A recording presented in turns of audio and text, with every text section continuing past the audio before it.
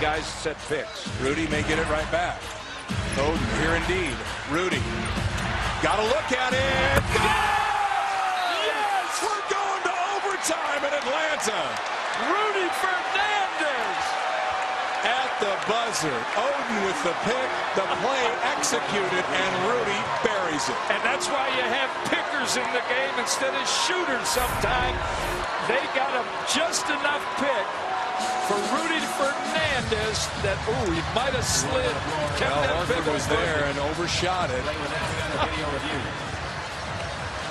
Well, if there was one way you didn't want to end a 5 games in 7 day road trip is to play an overtime. And that's better than walking off the court as a loser.